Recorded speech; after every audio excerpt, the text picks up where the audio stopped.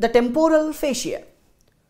The temporal fascia is a very thick aponeurotic sheet that roofs over the temporal fossa and covers the temporalis muscle. As you can see in this picture, superiorly, the fascia is a single layer and attached to the superior temporal line.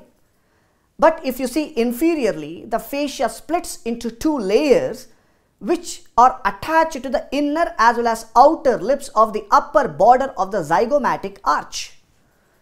And a small gap between the two layers of the inferior portion of the fascia contains fat as well as a from the superficial temporal artery as well as the zygomatico-temporal nerve.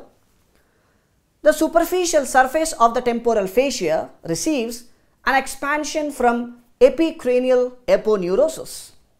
This surface gives origin to the auricularis anterior and superior, and it is related to the superficial temporal vessels, the auriculotemporal nerve as well as the temporal branch of the facial nerve.